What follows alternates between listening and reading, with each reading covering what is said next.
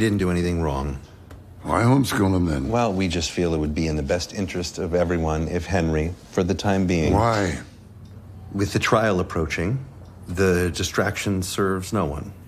You told my daughter that Reardon would be there for Henry, that the community was steadfast. I did, but... Henry's life has been ripped apart. If ever an overpriced, self-important, full-of-shit school needed to step up... This is coming from the board. They feel we need to create distance between Reardon and all the ugliness. I cannot exalt your grandson's needs at the expense of the schools writ large. Well, I can. I've given a lot of money to this school, Mr. Conifer, and I've always considered it a privilege to be able to do so.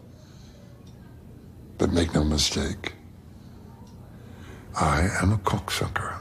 And I don't mean that in the sense of gay belittlement as it's currently come to be interpreted. No. I'm an old-fashioned cocksucker. The more traditional kind. The kind who fucks over anyone who hurts me or a loved one. You speak of ugliness, Mr. Conifer. You have not yet met ugliness.